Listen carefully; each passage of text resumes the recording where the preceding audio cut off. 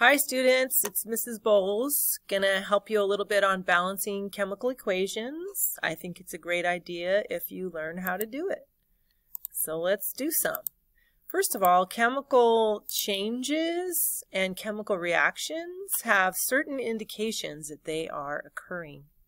Things like light and heat, formation of solids, these are all indications that a chemical reaction has occurred.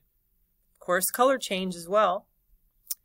The property by which we balance is called the law of conservation of mass or matter.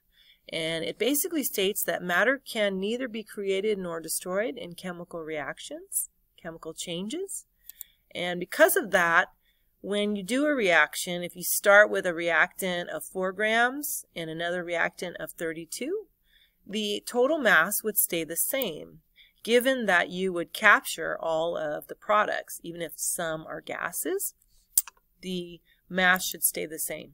So the atoms can only rearrange, which means that whatever atoms you have at the start of the reaction, you also need to account for them at the end of the reaction.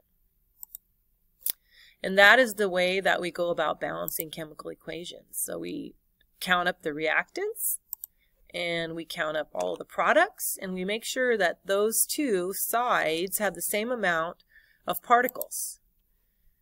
And that's what balancing is all about. So basically we count the number of atoms, and what we're allowed to do is not change any coefficients, numbers at the bottom.